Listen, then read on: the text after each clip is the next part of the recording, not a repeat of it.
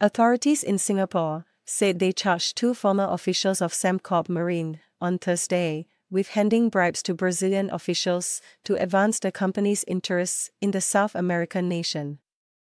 Sembcorp Marine and Keppel Offshore and Marine merged in 2023 to form Citrium, which is in talks to pay $110 million in a deferred prosecution agreement regarding the bribery case in Brazil.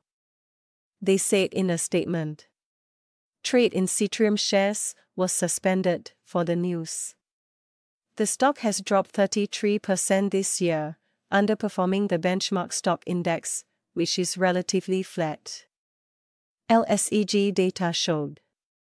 Former CEO Wong Won-sun and ex-manager Lee Fook-kong face 5 charges of conspiring to offer incentives to a middleman to aid Sembcorp Marine's Brazilian subsidiaries.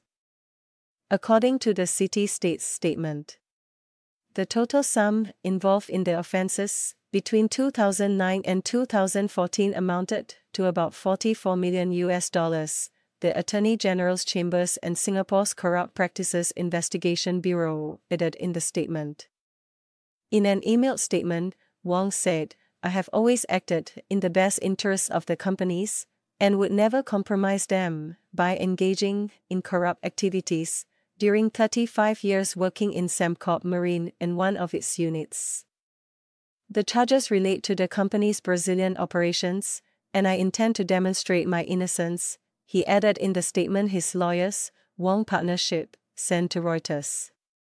Lawyers for Lee said they were not in a position to comment, as they had just been engaged on the matter. Wong has also been charged with obstruction of justice after he allegedly told 2 Sembcorp employees in 2014 to delete an email sent by the middleman that contained evidence of bribes. Singapore prosecutors were in talks with Citrium for a deferred prosecution agreement to pay a penalty of $110 million, the statement added. Citrium told the stock exchange on Thursday that the Attorney General's Chambers was agreeable to entering into the deferred prosecution agreement.